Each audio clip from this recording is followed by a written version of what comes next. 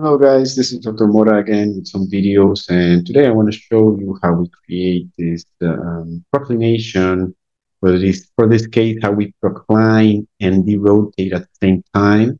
We wait something until we have some expansion in the posterior because, as I always say, I always make some staging. I like that sevens are already in the position before. Let me remove the collisions.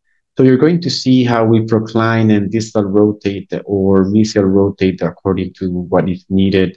So proclination and rotation, they are always go together. It's more predictable than IPR. And then the retraction of all of the anterior teeth, some of them sequentially to create space before moving the other one. You can see that I'm moving first this part.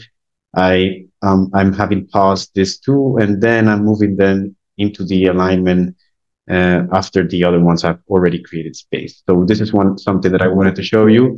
Always remember to overcorrect your curve speed. And over here, I want to show you how we created this staging with the Biteramps. You're going to see how they move when we already are not losing contacts. There's a point where we lose contact. So in that point, I made another Biteramps that are a little bit below, closer to the incisal edge, so we can have almost contact during the entire treatment plan.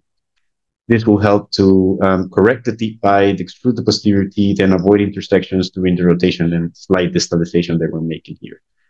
So thank you so much, guys, for your attention. If you like this video, please follow me on YouTube and in my social media. Thank you and have a great day.